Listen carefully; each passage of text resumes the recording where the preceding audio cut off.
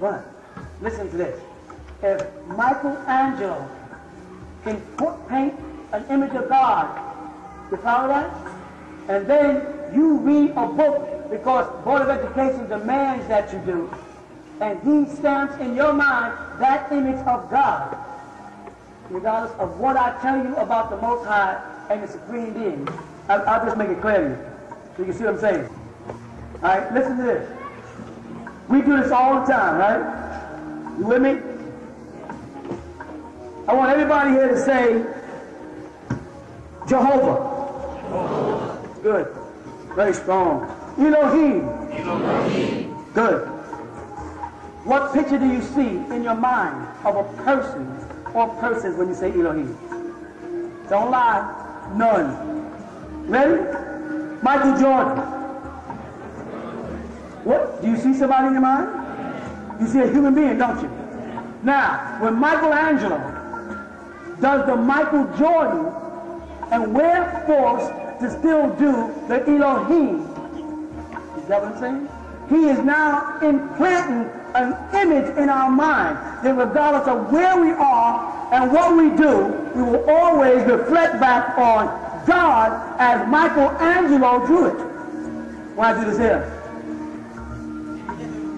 You see that finger? You see the picture of the hand where the hands meet?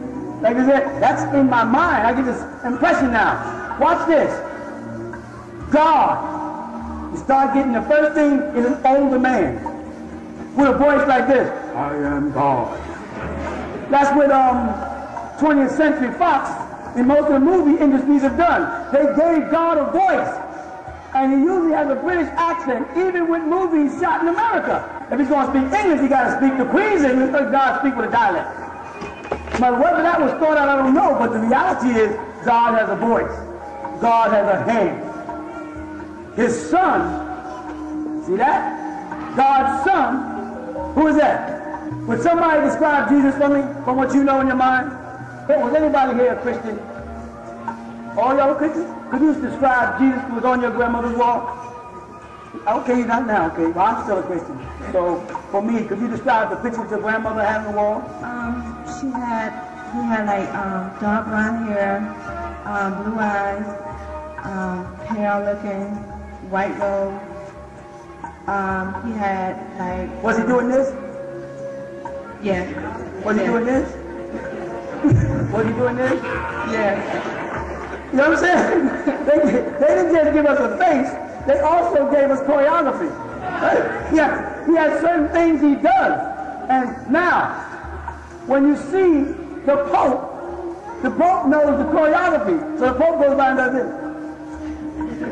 And when he does this, what comes to our mind is we superimpose Jesus Christ over the Pope, so we don't look at it, how old and decrepit he's starting to become. We do, and we see in our mind's eye the image that Michelangelo or whomever. Now, the Jehovah's Witness, if you open their book, like the sister said, they have their own drawing of Jesus. Jesus doesn't have shoulder-length hair. In the Jehovah's Witness book, he has a nice haircut. I don't know where he gets his haircut, he got a nice haircut. He has a Midian, it's called a Midian trim according to Torah. When you wear your beard like this, it's like mustache. That's a specific beard. It represents a specific culture. It's called a Midian trim as opposed to the big beard. Jesus wears a Midian trim. So Jesus, according to Jehovah's Witnesses, goes to a barber. Somebody cuts Jesus' hair. Scissors can cut God's hair. You get the drift? God is infallible, but scissors can cut his hair. Did Jesus have to cut his nails in the 33 years he lived? Did Jesus sit down and eat? What's one of the things Jesus ate? What's that? What else? When he got to the upper room, he said, I want some meat. Jesus ate some animal that he created. Jesus had a lamb, piece of lamb. Let's say curry. Let's say makers. He had a curry lamb. You see what they've done? First they give you this God Supreme Being complex, and then they slowly but surely give you what they call anthropomorphism, where they lay things over it, and it slowly but surely says God has a hand. God is watching you in God's heart. God spoke through his lips, the face of God. God listened, the hip of God. Moses saw the back of God as Moses was coming up to Mount Sinai. God was turning the corner, it says in the Bible, he saw the backside of God. God had a lump. You understand what I'm saying? After they've given us the supreme being thing, then they slowly but surely take it apart in our minds. So we're confused. So if I'm a Baptist, I got a concept of God as a Baptist. The Mormons have a different picture of God. And what the Mormons do while they're putting God up there, they're also putting Joseph Smith. While they're putting God there, they got Joseph Smith holding the book doing this here too. In their church. And his book is the Book of the Latter-day Saints, the Mormon Bible. So they give you the Bible, and then they pull you in with that Bible. Now they're getting you in, they're doing this. And then they whoo. The Muslims do the same thing. The Muslims lure you with the Quran, and as you're coming close, this hadith is coming like this. And when you get there, you know, the Quran goes in the box, and next thing everything is about hadith this, Sunnah this, Muhammad did this. The importance, sister, of having faces. People say, why do you draw Abraham? I draw everybody who I see. You say, how do I know you see them? You don't, so don't believe me. Right? You don't. Now, Abraham. Did you get a picture? Isaac. Did you get a picture? Moses. Did you get a picture? Muhammad. Did you get a picture? I'm Michelangelo now. How does it feel? You know what I'm saying? How does it feel to do that to people? For you to take it upon yourself to personify God and angels, because there are angels all over the Catholic Church with wings like this. You know, to personify God, give him characteristics, and nobody questions it. And if I do it, you come to me and say, how you know Abraham looked like that? I would say, excuse me, did you go to church and ask them how they know Jesus looked like that? Well, when I do it as a question, everybody else, the Muslims had a fit when I did a picture of Muhammad. They were like, oh my God, Allah Akbar, boom. That nigga was bugging. And I was like, so I'm supposed to wait until y'all draw an Arab version of Muhammad, then I gotta teach my son, that's Muhammad. Right? I'm supposed to wait for you to do that. And no. If I insult you, I'm sorry. No, I ain't doing that. Image is important. It's important for character building. And damn it, if I live in America for 400 years and don't none of the images with any good character reflect me, how the hell do you expect my kids to improve? How do you expect them to start feeling good about themselves when all the characters reflected about me is bad? Even Michael Jordan, with all he did, there's still this hidden thing about his father's death. Right? Even Kareem Abdul-Jabbar, staying in basketball for a minute. With all he did, there's still that thing about the Washington Hamas group that he belonged to that held Washington under. Sammy Davis Jr. had an affair, but they had to destroy his character. You understand? They had to destroy George Washington's character. They had to say, oh, George Washington had wooden teeth, traded slaves for liquor, he was an alcoholic. What's with this crap? With destroying characters. You know what it does? It leaves room to place in divinity of my choice. Whoever's controlled. You follow that? Here's some good ones for you. Mickey Mouse. How many people know what Mickey Mouse looks like? If you are under 35 years old, you don't know what Mickey Mouse looks like. You know the new Mickey Mouse. When we was kids, there was a different Mickey Mouse. The one that got Disney World is not Mickey Mouse. That's a new guy. Who knows Betty Boop? Tell me about Popeye. The one they put in the movie is not the original Popeye and Olive Oyl and Pluto. And who was the one who said, for a burger today, I'll gladly pay you tomorrow? Look what they did to Mr. Magoo. They've taken Mr. Magoo from a cartoon character and made him a person. Now when I say Mr. Magoo, I no longer see the cartoon. When I say Betty Boop, I know. When I say Popeye, when I say Batman, when I say Superman, I see Christopher Reeve. And there's something wrong with that. There's something wrong with taking the primordial, the images of the people that only look like one race of people. That's wrong. In a world where there's so much racial tension, that's wrong, and it's not even logical, because it breeds danger. No, the first Bart had afros, because Bart Simpson was invented by a Negro. Did y'all know that? Yeah. And then he was brought out. Why? Why was it necessary to change him? Why didn't he just leave the character? But I miss Michael Jackson. He cut off his nose. Minnie Riperton, Richard Pryor, drugs. Go ahead, Bill Cosby, his son. Nat King Cole died because he came down south. He had throat cancer. Came out one of my favorite artists. Came out the hospital because they wanted him to do a show down south. And when he got on the stage, Klan members threw bottles at him, knocked him unconscious. He went back in the hospital, and the doctor said, get this if you get his state. He could have lived, but he was heartbroken and didn't want to live. Go check the story. You touched a very sensitive one there. He killed himself. That's how hurt he was. Do you know that people down south didn't like Elvis Presley? Did you know that? Elvis Presley was a nigger. He moved too much, they said, too much hip acting, too much of this stuff. And they did not like him until he was dead. That's another thing. They eulogize you when you're dead. Talk about all the good things you did and how nice you were. When even President Kennedy, after he was dead, oh, he was having an affair with Marilyn Monroe. He was hanged up with his brother Bobby was involved with the mafia. Marcus Garvey. What did they do to him? Does anybody know what they did to Marcus Garvey? Huh? They murdered him. Why? What's the image? Are you guys, when y'all have your first child, are you going to put Marcus Garvey's picture up on the wall and tell people, tell your kids, this is Marcus Garvey, he's a great man? Huh? Are you going to put Haile Selassie up on the wall? Why not? He's the Lion of Judah. Yes, it does. You're Jamaican. You see how we think? You see what I just did?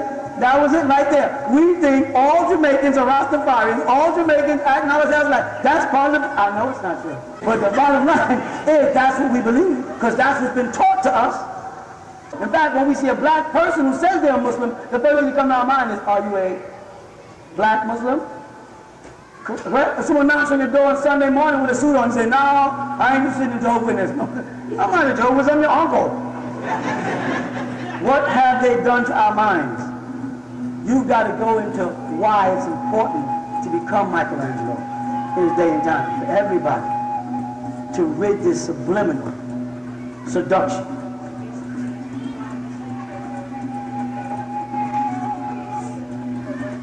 I can't. That's the thing I'm telling you. That's what I can't do. That's what's sad. I can't erase what Michelangelo did. But I can get there before the Mohammedans do. See, the Mohammedans set out to come to America to convert Americans to Islam. I know, because I'm one of them who came here as an Arab to convert people. If I'm saying to Islam, and part of that plan, right, was to implant in their mind Arab outlook, the Arab side of you. And that would remove the Americanism out of you and make it easy for you not to care about where you're standing when I'm throwing bombs at your ass. That's all part of the Arab plan. And that's why they wanted to kill me when I put out a picture of Muhammad. Because they didn't get a chance to put their image in their heads first. I beat them to it. And I said, this is what Muhammad looked like. And I said, Muhammad is not he's not a, he's not a what? Nigger, you want to say? But you know what? All over the world, people go to places like South America because someone says there's a statue of Mary crying. And people pack up their bags and run to South America and look and see condensation and fall down and start praying because they feel that God's mother, who didn't believe in him, had confined herself to the one statue in this one town, this one village, and they sit out there and have candles and oh, Jesus, love. Jesus ain't here. Mary's here, not Jesus. They read about it, and they really believe that something took place there. Now I say, God's up on that thing up there. He waved to me. Y'all didn't see him wave? You know why y'all didn't see him wave? I'm going to tell you why. Because y'all don't have them in your heart. See? This is the game. See, in order for you to have seen him wave, you would have to have been saved. You would have to have had him in you. See, he would have to have been down inside your heart. He would have to move around you and up inside you. Lord Jesus. You ain't got the Holy Ghost. So you can't see him. But I'm in touch with God. You see the game? And we can't get under it beating ourselves up. We got to get from under that crap. God is sitting up there. Hey, he's sitting right up there. That's it. Do you see him? Is he there? Where isn't he? Where isn't God? Then God is up there. And God is here and there and there and there and there and there and there. That's where God is at. So there's no place where God isn't. The people that bother me are the people that are trying to put God someplace. Our Father, who art in heaven. God can't fit inside heaven. God has a throne. God don't have a seat. Well, that's a metaphor towards heaven. God can't be in heaven. God can't be in and be God. You understand that? And that is a subliminal attack on your conscious and your subconscious that makes you misinterpret God as the being that exists, the love force, the harmony, the beauty, the concern. That's God. Now, where is God? The question should be, where isn't God? Not where is God, because God can't be any place. God can't be any person. God can't be anything. But God can be. You follow that? And all of us are in God. Now, is God in us? Only if we are in God. Otherwise, to separate him, take a portion of stuff that's inside here, is putting him in a person, a place, and a thing. That's what they don't want us to grasp. They want to give us the supreme being concept, and when we start to question, they make it his son, so we can have a focal point. And then that son is an image they want to put in our mind, and then that relates to the people that look like the image. And it's all over. You follow? If I come along and say Jesus is black, I'm a racist. That's the wrong thing to say. That's the wrong thing to do. Now let me answer the question. Are these the faces of the real people? Yes.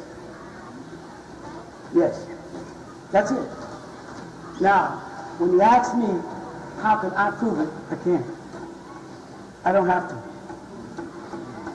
You understand? The burden of proof is on you to bring me their real faces if that's not them. Say, I beat you to the punch. You follow what I'm saying? I don't have to prove that that's not Abraham. You have to bring me the picture of Abraham. And then show me, and then tell me, now I'm going to ask you, no, this is Abraham. You're going to say, no, this is Abraham. No, this is Abraham. This is Abraham. This is Abraham. That's it. See, that's what happens with the Mormons, the Jehovah's Witnesses, and the Baptists. They all got a different Jesus. Will the real Jesus please stand up? So all of y'all, you have to get rid of all their images. And the only way to make people get rid of all the images is to come out with images that they don't like to see. See, as long as you're doing it to me, it's cool. But when I do it back to you, how does it feel? You know what I'm saying? When I say, no, Columbus didn't discover America, Rodney did. Who's Rodney? See, Rodney sailed before Columbus. He came from Africa. He sailed around this way. It was Rodney and Umfufu and what? And Mustafa, yeah, and Mustafa. They came here first. They were here. When Columbus came, they were the ones that said, how you doing, Columbus? Prove it's not true. You understand? The burden of proof. People will have to, what? What will they have to do? They'll have to start presenting the facts when you put them before it. If you don't ever put anything up, they'll tell us any damn thing. But when you start saying, prove it, prove Jesus existed, prove it. What have you found out, you Wapians? When you ask people to prove that a man named Jesus existed, give me proof. What have they done? They can't prove it. Say, show me something that the rabbis from any other village, anybody around Jerusalem, anything, anywhere where anybody can prove it. They can't do it. And they get mad at you. Because they never were asked questions like this before. That's what Daniel said in Daniel 7. In the end times, knowledge will become abundant. So wisdom is going to come out of the mouth of babes. Forget the Pharisees and the reverends and the smart-ass. It's going to be the meek that shall dumb found the wise.